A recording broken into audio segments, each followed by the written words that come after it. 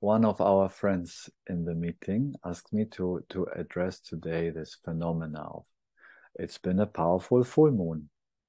Some of us may have felt that as supermoon. And then we have these phenomena of sunstorms raging. The sun is in its 12, 13-year cycle, very active, rumbling, bringing lots of upheaval to the planet, to our own bodies and minds.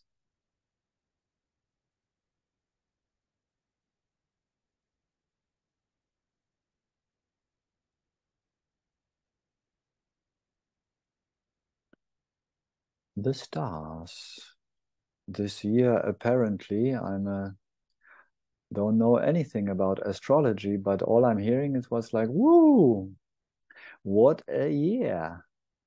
I don't know, but yes, we felt it, don't we? There is, of course, a relative truth. Why is it relative? Because it's affecting our experience in our bodies and in our minds. When the sun is exploding like crazy and sending out these geomagnetic storms and they're hitting the subtle body of the earth, we were like, ooh, we might get a headache. Or other phenomena, the full moon being so strong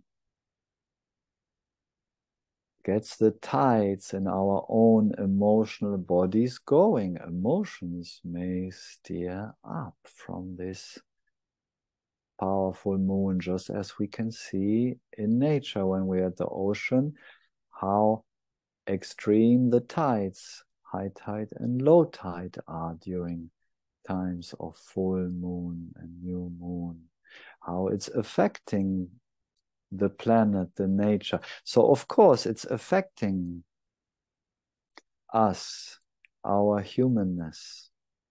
Yes, granted. And we have to bring that in relation, of course, and this is a lot what we speak about in these meetings. How does that body-mind experience that is always changing relate to that of me as awareness being unchanging?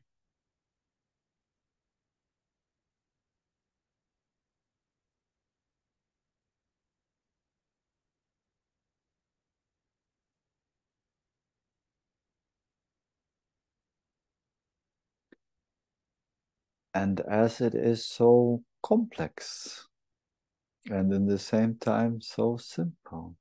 But from the human perspective, it seems so complex. We cannot just utter the truth. It's like this and that. Chapter closed. It was nice to meet you all. Now you know how it is, and forever happy after.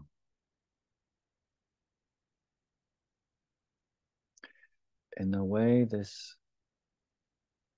as we spoke about last meeting or the meeting before, I don't remember, these stages that we go through apparently as a body-mind on the path.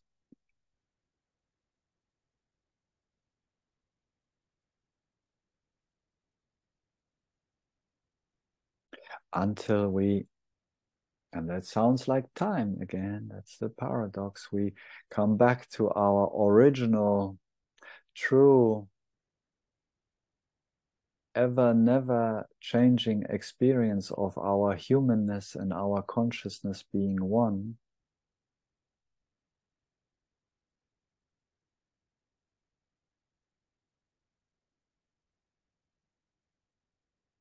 We go through these stages where we need to emphasize different aspects of the whole. And like today, to emphasize again that which is fundamental in my experience, which is the awareness. Because this unchanging aspect, this still aspect of consciousness,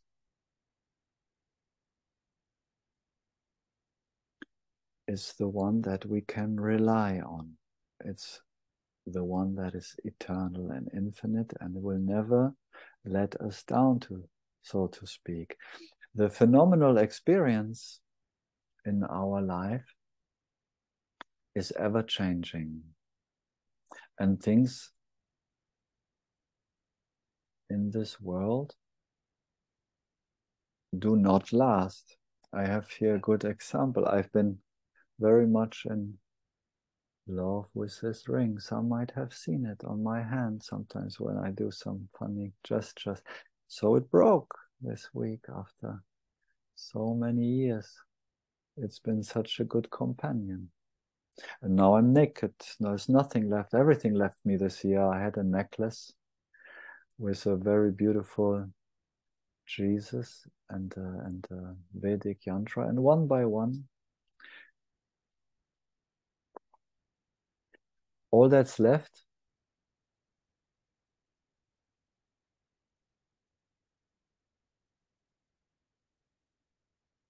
is the nakedness of awareness. And then maybe I get a new ring or a new necklace or a new shirt. And that might be very all enjoyable. But if we don't have the fundamental aspect of consciousness, if we don't have clarity about that which lasts, which is eternal, we will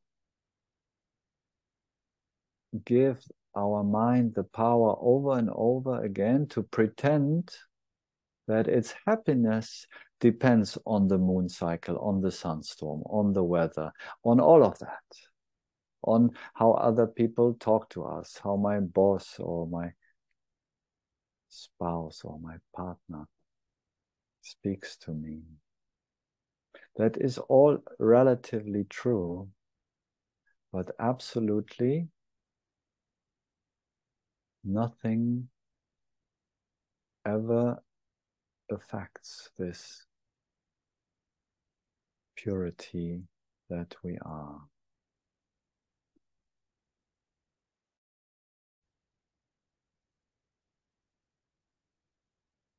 And what we have to understand in this context, or to see for ourselves in this context, when we observe our life, how the mind, this apparent separate me, continuously is looking for explanations, confirmation for why I'm feeling, how I'm feeling. It needs to know. It's one of its biggest attachments. Why does it need to know? Because it promises safety, security. When I, the separate me, know that I am miserable because of the full moon, for example, it gives, in that moment, this explanation gives a certain quality of, we could almost say, peace. It's like, now I know why I'm feeling like that, what's going on.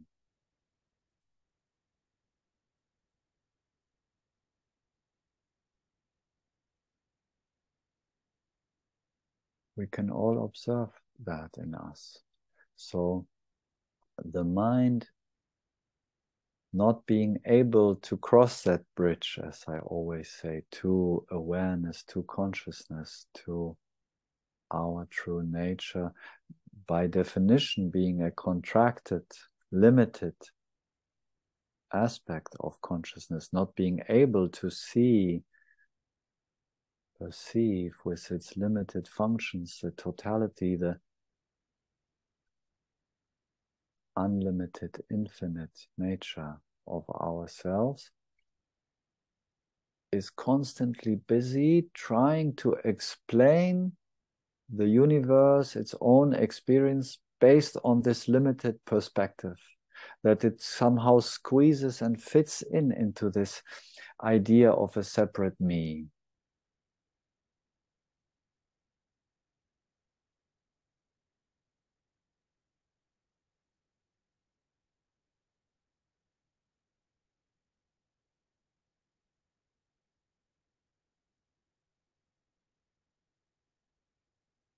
But it comes with a high price. This,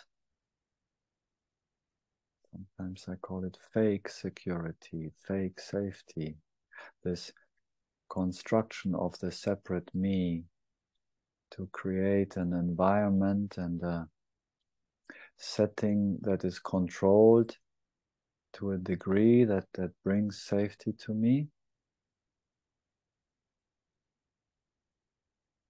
And this limiting of the unimaginable mystery or vastness of consciousness, limiting it down to its own limited perspective, gives us maybe a certain stability in life, and that might be even very reasonable and appropriate in the stages of life that we go through as an avatar, as a teenager, as a kid, as a young adult, even for a long time. I might need those structures to navigate through life. Absolutely. But here in the deepest truth, eventually,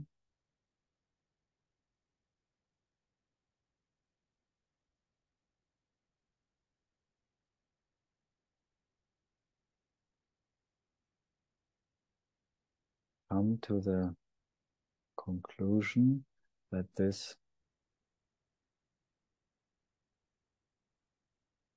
limiting truth to a structure that the mind can package in its own limited way comes with the huge price that we become this mind-made me and miss as a price for this fake security, fake safety, miss out this inherent peace and happiness and love and joy of awareness.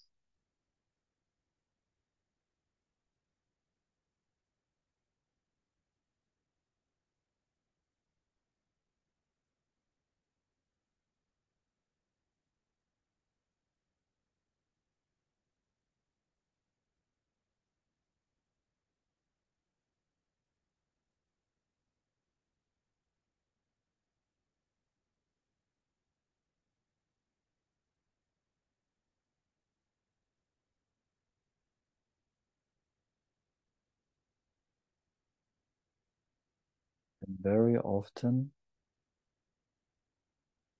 due to this conditioned belief of me being this mind-based me, when these phenomena like the stars, the full moon, the sunstorms, my cycle,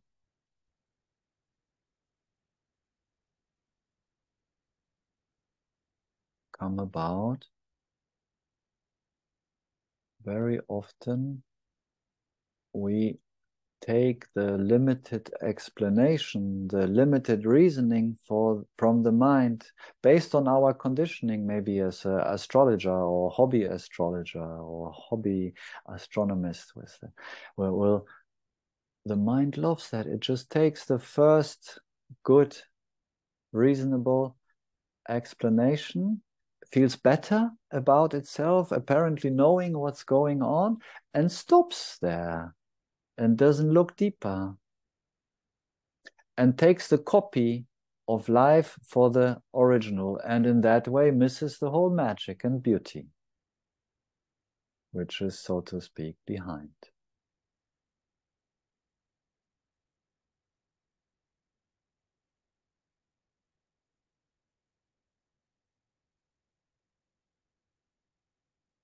So even though we can acknowledge that certain factors are, of course, affecting our humanness, our bodies, our minds. And in India, this is very common. See, when there are prayers, they're usually ending with Om Shanti, Shanti, Shanti. Om, peace, peace, peace. Why are they peacing 3 times, so to speak? It's very common understanding from the Vedic literature, the oldest written spiritual wisdom books, that we are affected in 3 ways, so to speak. The first shanti is for our body. When we are troubled with pain or other dysfunction in the body, it has a certain effect. The second shanti stays for our mind. When our mind is unhappy and a depression moves through, or we are angry, or we are frustrated, it's not a pleasant experience in the body-mind. So it affects us to a certain degree.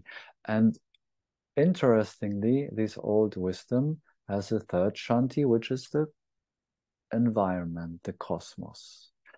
It is already recognized in the old wisdom of the perennial wisdom, it's called sometimes, that all these, the cosmos, the stars, my own mind, and my own body, has a certain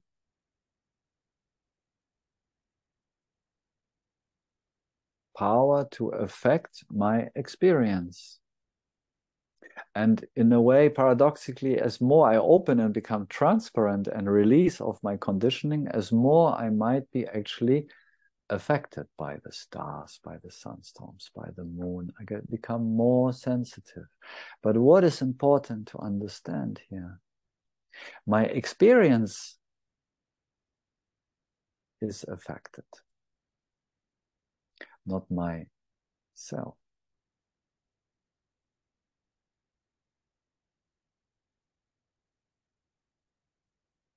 My human experience in the form of thoughts, feelings, and sense perceptions is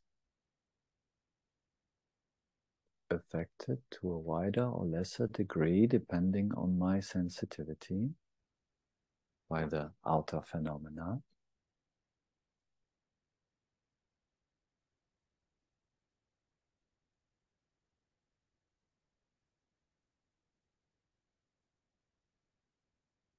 But that which is experiencing those phenomena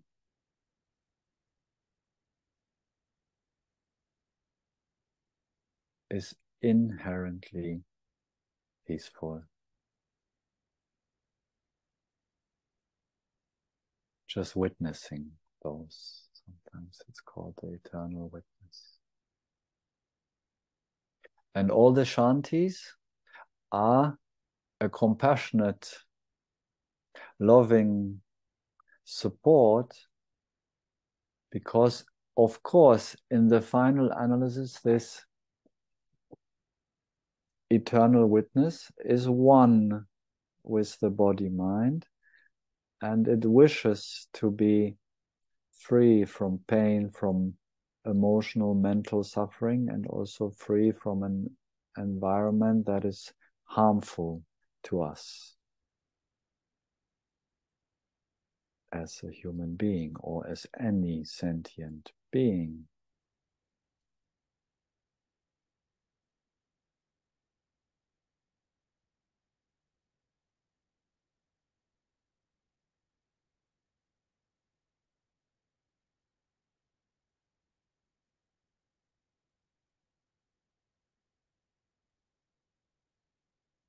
We could very often in the non-dual teachings, we stop here and say, you are that unaffected witness and awareness. And all these phenomena, all these experiences from your partner, from the environment, from the cosmos, from your mind, it all doesn't matter. It's just your personality. It's just the weather. It's just, everyone's dying. Who cares? This is, to me, a very limited perspective, because if we look closely, we will find what? Duality. There is awareness, and then there is the phenomena. It's a stepping stone, a way to bring about the clarity, like we did today, that I am awareness, that I am that sun. Often it's called the neti-neti approach. I am not this, I'm not that, I'm not this, I'm not that. I'm only awareness. And no matter what happens, I'm not affected at all. And we see that a lot when we go to Arunachala, for example, where we have the professional non-dualists.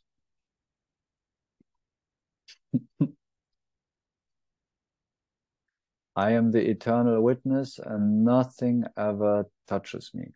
Mm.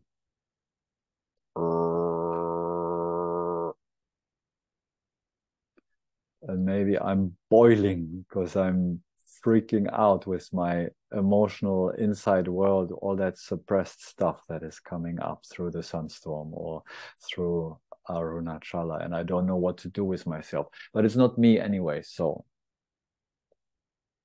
whatever.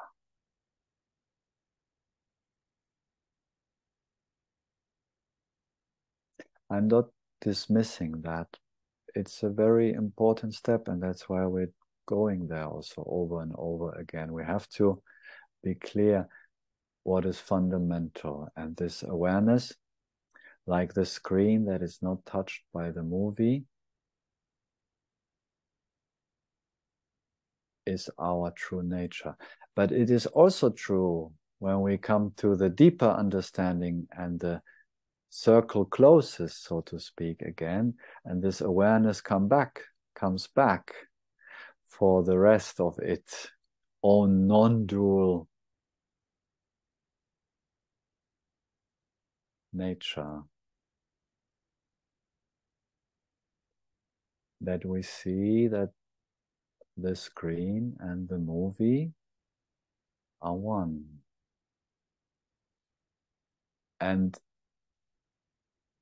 the screen, being an aware screen, being one with its functions of humanity, thoughts, feelings, perceptions, is so intimately one with its experience that it feels